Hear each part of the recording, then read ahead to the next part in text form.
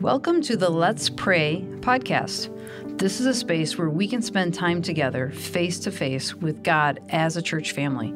We will reflect on biblical insights for your daily life. It doesn't matter where you happen to be right now, in your car, on your treadmill, or sitting with your Bible and morning coffee or tea. We believe that there is no distance in prayer. The Bible tells us, if even two of us stand together in agreement here on earth concerning anything we ask, our Father in heaven will do it for us. For where two or three come together as his followers, as his children, united in prayer, he is there amongst us. Today, as the church, we choose to gather together corporately in prayer. My name is Amy Carter, and today we are going to be praying together a prayer for keeping healthy boundaries in our lives. Long, long ago, in a place called Eden, man and women lived in a harmony with the world and with God. Every living thing, from the animals to the harvest of the land, had a purpose. Man and woman had a purpose. God created a world with boundaries, and within those boundaries was peace, harmony, and full fellowship with the Creator. Until one day, the man and woman decided to cross the biggest boundary that God had set, and the world was forever changed. From that day on, man's existence has been forever filled with the tension of staying within the boundaries of God. See, God created this world with boundaries, and we as his creation function best when we operate within those boundaries. When we aren't experiencing growth in our lives, the harmony in our relationships, experiencing overwhelming pressures and stress, it's often because we haven't established healthy, God-intended boundaries in our lives. Just like Adam and Eve, we need margins and space in our lives that allows us to take dominion over what God has given us, relate to our loved ones in a healthy way, and most importantly, fellowship with our Creator. It says in Psalm 16, 5-8, Lord, you alone are my portion and my cup. You make my lot secure. The boundary lines have fallen for me in pleasant places. Surely I have a delightful inheritance. I will praise the Lord who counsels me. Even at night, my heart instructs me. I keep my eyes always on the Lord. With him at my right hand, I will not be shaken. See, in the scripture, as you read through that and as you listen to those words, first it establishes that God is first and foremost all we need. He is our provider and ensures our life will be provided for. When it talks about the lines have fallen for me in pleasant places, those are really indicating boundary lines, almost as if you can envision like lines of a property, delineating where your space of life is. And God has set those in our lives. He has set boundaries in all of our lives that are established that we might have pleasant places to abide. And it's our job as Christians to discover what those boundaries are. What is our place that God has designed for us in life, and to function within those boundaries. See, as God helps us to set the boundaries of our life, that is where we find peace. That is where we'll find joy. And that is where our relationships will flourish. So as we get ready to pray right now, we're going to pray in our lives for boundaries. We're going to pray for God to show us maybe where we are a little bit out of focus and maybe where things are out of balance, and help us to reestablish those boundaries in our lives. So I want to ask you right now to think for a moment. What are your life priorities? What are the things that are most important for you? As a Christian, it's our relationship with God. Of course, our relationship after that with our spouse or our loved ones, our kids, our family. And then our work life, our calling, our purpose, all of those are part of that too. But we have to prioritize first. What are the most important things in your life? Because that's where you put your time and attention. Ask God to show you as we pray today where he wants to set those boundaries in your life. And remember, boundaries aren't just walls. They're not there to be defensive. They're not there to keep you away from people, but they're more like borders. They're your area that God has assigned to you.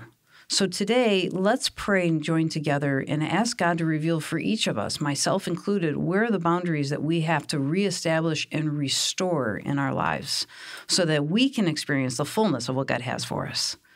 So let's just go before the Lord right now and begin to pray. Heavenly Father, we just thank you. We thank you, Lord, that you are a good and gracious God, and that long, long ago when you created this world, when you created us for a purpose. You predestined us, Father, to do good works, and there are specific things that you would have for each of us to accomplish in our lives. And Lord, you know our limitations, you know our capacity, you know what we can handle. And so, Lord, as we come before you today, we just humbly come before you to ask you, Lord, to show us and to reveal to us what are the things in our lives that are out of balance. Reveal to us, Father, in our hearts. Speak to our hearts right now and show us where are the things that, Father, we have maybe put on a pedestal, or maybe we're putting all of our focus on, and that's not what you've called us to do. Help us, Lord, to reestablish the boundaries in our lives, the things that you have called us to do and to be stewards of. Father, in our work, help us to find balance. Lord, you called us to be productive and fruitful, and that is important, but not at the expense of our well-being, not at the expense of our relationship with you. So, Father, right now, I ask that you show every person right now that is joining me in prayer, reveal to them, speak to their heart, and show them, Lord, where they need to first and foremost prioritize their time and their life to make space for you. That the relationship with you takes priority over everything else, including the idea of work and their own agendas. That is not more important than our relationship with you, Father. So we put you back in priority in our lives. And we commit, Lord, to put boundaries in our lives that will help us, Father, to be able to grow in fellowship with you, just like you intended in the garden so long ago when you would come down in the cool of the day and fellowship with Adam and Eve. You so longed to do that with us. So, Lord, may we reestablish those boundaries that will allow us to be able to fellowship with you. Lord, I pray right now for those that need to reestablish boundaries in relationships, in their marriages, with their kids.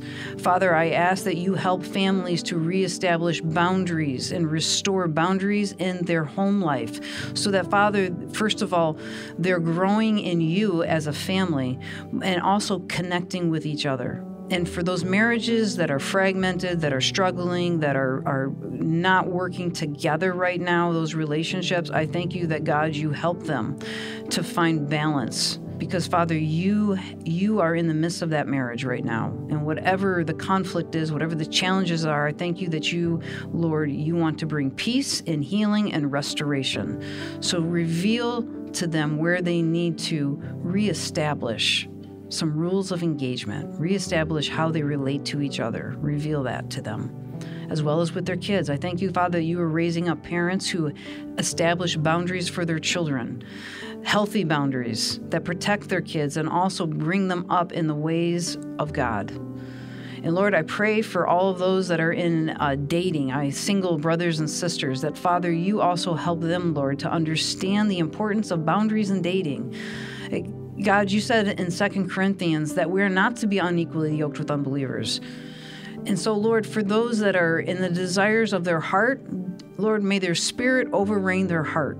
As much as we want to have connection and we want to have that romantic relationship with somebody, may it not take precedent over what you've designed. And so if there are people out there right now that are in relationships, dating relationships that are unhealthy, that are not walking in wholeness and in purity, then, Lord, I thank you that right now you just speak to their hearts, Father, and help them to have the fortitude to establish the boundaries in their dating relationships that are healthy, and to understand that dating relationships are not the same as marriage. And then within the relationships of dating, Father, show them that there are certain things that they are not called to explore or participate in, but there's certain things, Father, that in the boundaries of marriage you have intended. So help them, Father, to see that, to reveal that to their hearts, and to have the ability to hold off and put things in their proper place within the dating relationship. Thank you, Lord, for just guiding us and showing us all the other areas, Father, of our lives where we need boundaries.